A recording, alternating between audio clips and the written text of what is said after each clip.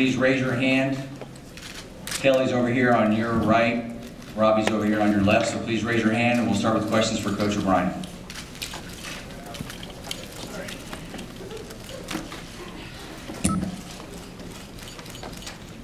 Hey, Joe. Just want to know, after this short stage of training camp, how your quarterbacks look coming in and how they've progressed through the early stages. Right, we just finished day 3, and we're really pleased with both guys. Very athletic. These guys can throw the football. Tyler came back and he's shown that he's studied in the off season since spring practice, and you know, they make their share of mistakes. You know, Tyler makes his share of mistakes, but he's had a good 3 days, and Christian, for just being here for the first time, putting the pads on and practicing football, you know, he's done a really nice job of studying and trying to get better every day. You know, again, it's only 3 days, but we're certainly pleased with where they're at right now. Bill, there's, back over here. Yeah. Where? Over here. Hey. There's a lot less, I think, uncertainty surrounding the program this year. The players, I think, are more comfortable, less distractions. How big of a plus is that going forward this year for you? Well, I feel like even last year, I feel like we do a good job as a staff, and our players do a good job of really being focused. I think we've got a focused bunch of guys, and you know, that's no different this year than it was last year. You know, these guys are focused and attentive in meetings, and when they go out on the practice field, they're practicing hard. They're having some fun. And I feel like we're focused, and you know, all we're concerned about right now is basically finishing up class strong here. We're still in summer school. Final exams will be Friday and Saturday. And then really getting going with this training camp and focusing all of our attention on getting ready to play Syracuse. And I believe the players feel the same way.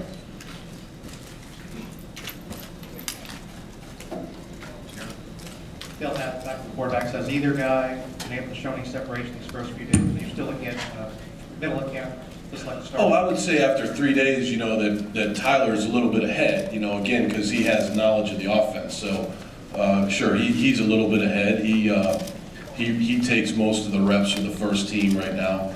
But, again, Christian's come in here and really done a nice job for a true freshman to come in here and do the things that he's done in the first 3 practices is really good to see. He's attentive. He must be staying up late at night studying the playbook, because he's come from day 1 to day 2 to day 3 and improved, and he asks great questions in the meetings. So does Tyler. These are 2 talented guys. Now, we got to get past all the recruiting, and we got to get past all that. These are 2 very talented quarterbacks at the Penn State football program now. And, you know, right now, like I said, only 3 practices in, I would say Tyler's a little bit ahead. Hey, Coach. Can you talk about your expectations of the offensive line this season and also the character of the guys up front? They seem like good guys and interesting guys as well. Right, you got it. They are. We have a lot of confidence in our offensive line. We feel at the tackle position, the guard position, and the center position, we've got guys there that have played a lot of football for us. Even Gary Gilliam, who we moved over there from tight end, he's played a lot of football here at Penn State, especially last year. So we're expecting him to come in there and help us. And so far in the first 3 days, that core group of 6 to 8 guys there has done a nice job.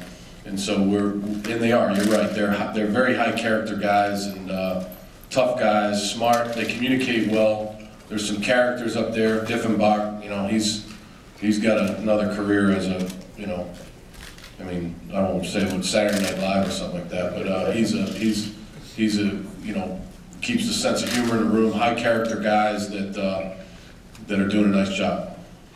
Coach, over here. How's Winak's health, and also with the depth that you have at running back this year, how do you hope to incorporate all those guys, get them all involved in the offense? The depth at where? Running back. There's 3 of them. They're all going to play, and Zwinak's doing fine. All 3 running backs will play this year.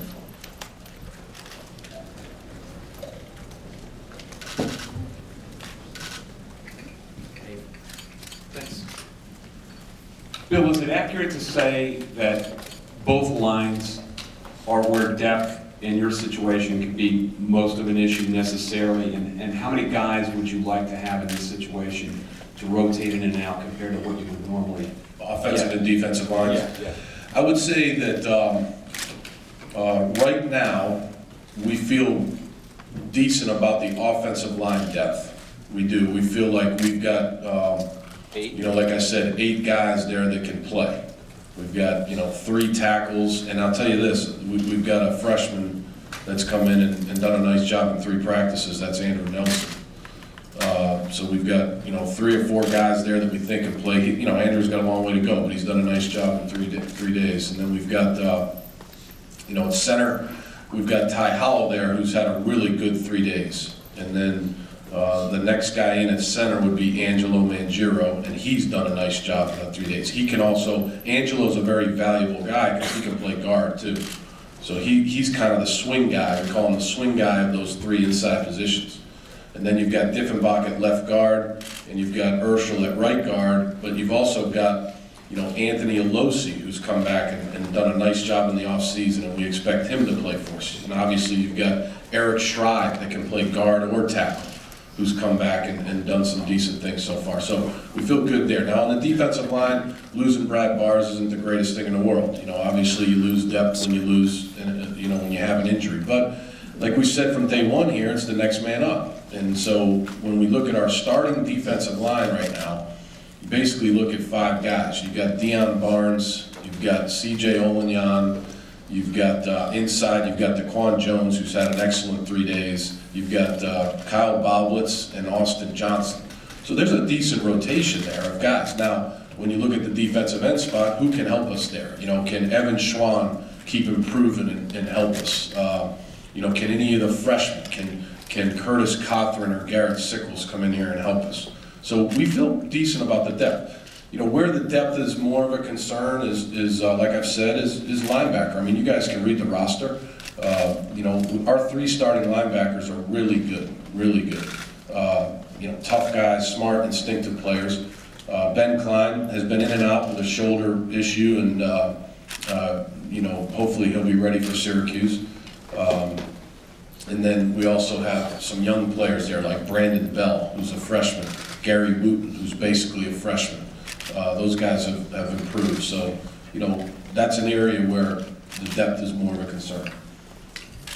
Bill, can you talk about John Butler's transition to his new role? Sure. Yeah, Neil. He's done an excellent job. He's one of the best coaches I've ever been around. He's a quick-minded guy. He's tough. The kids really respect him. He's a great communicator. It's a competitive practice because he and I are very competitive people, and so it's been a great thing for our program. He's an excellent coach with obviously a very bright future. Bill, in Chicago, you praised Trevor Williams and Jordan Lucas. Yeah. I guess what did those guys do in spring ball that they kind of put them where they're at now in terms of being the favorites that lock down those starting spots at corner heading into the fall? Right. Well, those guys. They had a nice spring. Trevor, obviously, we moved him from receiver over there, and he did a nice job in spring practice. And both of those guys have come back to training camp and started off really well. They're bigger. Both of them hover around 6 foot, 6'1". They're close to 200 pounds. They move well. They've got good speed. They've got an ability to change direction. They've got good ball skills, and they're tough and competitive. So both those guys have done a nice job so far. And again. Neither one of them, especially Trevor, Jordan played a little bit last year, but, neither one of them have really played a number of snaps in a game. So, the games will determine how well they're doing. But, I mean, so far so good. As you get into camp or start preparing for games, what is the balance that you have to find between working guys, get them ready for games, but not pushing them too hard? Yeah, that's a balance that we talk about every single day, Corey.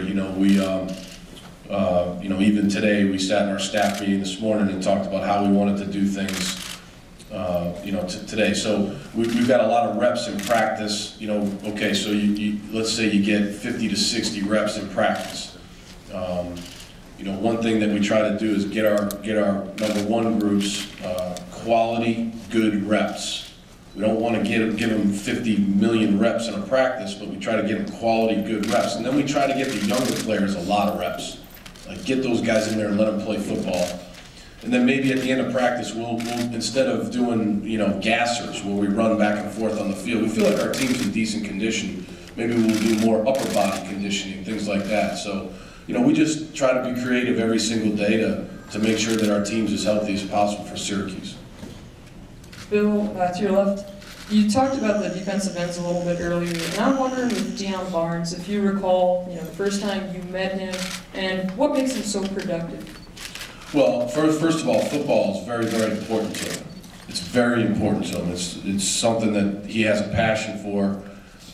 Secondly, he's an excellent athlete. He's big, strong. He's become even stronger and more physical in our weight room. So now that's carried over to the field. So I believe he'll play the run better this year. He's worked hard on that in the off season, and he can rush the passer. Everybody knows that. He's a dynamic player, and I'm very glad he's on our team. Bill, Allen Robinson, obviously a big-time year for you guys last year. With that comes, teams have now had an entire offseason to check him out, look at him. What's he been working on in the offseason to kind of deal with that added attention he'll receive, and what's the key for him to have success this season?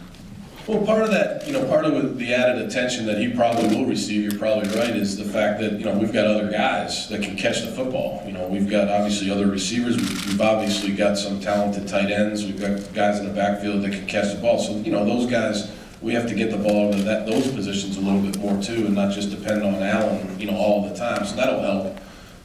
And then the other thing that Allen's done is he's worked on just having better knowledge of the offense. He's worked on his own skill set. He's faster, he's stronger. He's really worked hard this summer to come back in tip-top condition. And, we're going to move him around a ton. Last year he basically played X for us, and, he'll be all over the map, this year. Bill, the linebacker depth you were talking about, it seems like you guys brought in a bunch of run-ons to compete. Did you target, was that a specific target that you guys talked about, is kind of bringing in a bunch of kids and hoping a couple of them pan out and can play for you? Sure. I mean, we brought in, we have a number of linebackers that are run-ons for us, and, sure, that's part of the strategy for the depth issues, at that position, and, maybe some of those guys can help us on special teams. What we've seen right now is that the run-on program, I believe our staff did a really good job of bringing some guys in there that have upgraded our roster. The top end of our roster hasn't changed that much, a little bit here and there, but that other end of our roster has really changed a lot, and that's a credit to our staff for going out there and finding some candidates to be able to contribute on special teams, add depth on offense and defense, things like that. So, it's only 3 days in, so we'll keep working with those guys, but it's a good group of guys. Hey, Bill. I was